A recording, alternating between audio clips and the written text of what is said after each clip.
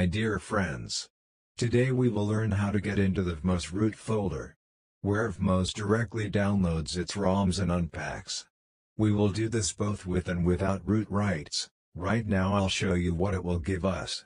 We get access to absolutely the entire folder, that is, to the downloaded ROMs and their information. We get access to the installed ROMs themselves and their root system as a whole. Logs to the cache and other things in this folder. Well, we will not pour water, take the sweets and enjoy watching. And so, when we use vmos on the phone, let me show you a second, we download the ROM and so on. This is done in the root data folder in /data/data. Without the root privileges we can't get there, so I will show you the way with and without the root privileges. It's not as good as the one with root privileges and it's a bit cumbersome, but it has its place. Let's start the first way. Who has the root? Open the file manager that you have and so know how to work with the root and the root directory. After the file.manager, go to the root of our phone, then to the folder /data, then also /data, then look for the folder com.vmos.pro if you have a Chinese vmos pro or com.vmos.bf global, in my case, the Chinese.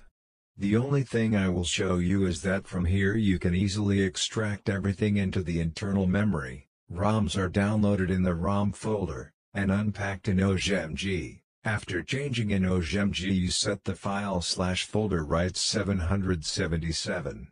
For convenience, if your Explorer supports symbolic links you can create such a folder for vmos not to constantly climb there and not look. Now way 2 without root privileges, especially for those who do not want to bother or afraid of losing the warranty. Go to our beloved vmos in our ROM must already be root privileges, as we need a terminal and Explorer that knows how to work with symbolic links, required. The Explorer that is able to handle symbolic links is either Me Explorer or x-plore. The first thing we need is a terminal. Type su command to get the root and then type the command from the description of the video and you can change it as we see fit. With this command we create a symlink from the temporary directory /proc through an exploit or whatever you call it, a loophole. We get access to the root directory of the main system, then /data your version of vmos and voila. This loophole only works with the vmos folder because each application can only access its own data folder. And the second line of the command is the directory where we attach the symlink. We can change it depending on where we want to create it. Well, I hope you had fun. Thanks for watching. Happiness, love, health, good mood. See you in the next video.